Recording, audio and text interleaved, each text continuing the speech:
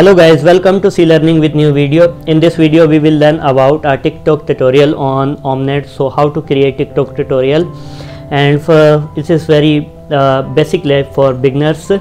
So just go in file section and in new project. So you have to create a new project and name that project according to your choice. So give any name. So I am giving the as a Tictoc project.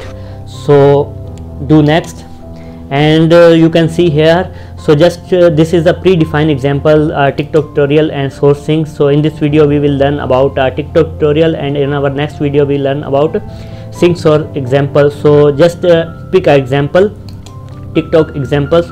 So you don't need any coding or anything. So just this is a predefined example.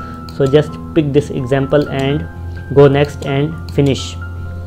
So you can see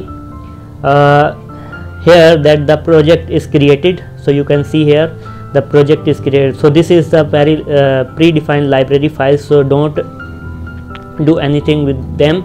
So this is our project which we built. So just open it in simulations. So you can see that there are two files, ini file which is the instruction file. Just open it. So you can see here here are the instructions, and this is the network file. So just open this network file. So you can see that this is the network file where two objects are present. So one is a tick and other is a talk. So the simple function is tick will send the message and talk will send it back to tick.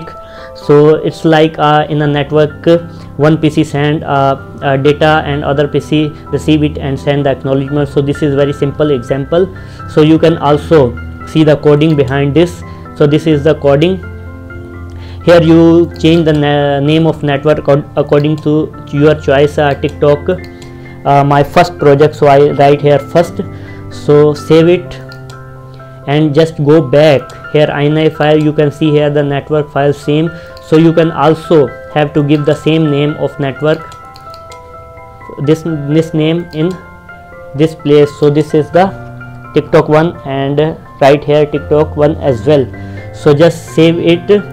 So you can also change the time of CPU time. So how many times this project will run, and here is the one command in OMNeT ini file. There is only one command, that tick will send initial message to talk, and talk will resend it back. So this is only one command present in this example. So you can see here the topology of this. So let's build it project. So building is very necessary. So go in this folder and right click and just build the project. You can see here the build project. So you can see here the project is building. So just wait for some seconds. So now the project is built, is finished, and error is 0, warning is 0. So now run this project, run and OMNeT simulation. So just click yes and wait. So you will find a new window where this will run.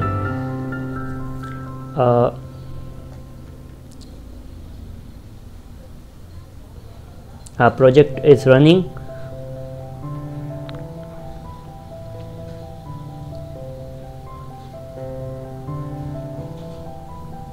So here it is. So you can see that this is the window to run the project. So just zoom back and play. So you can see here that the tick is generating a message and talk is resend it. So message is going. This is a simple example of client server, where the client sending a request and the server is giving the response. So this is how Tictoc tutorial works. So you can also speed up this process, because until this is only 1 second happens. So speed up this. So you can see here project is going very fast. So you can speed up it more. So you can see here. So it will stop after the build is complete.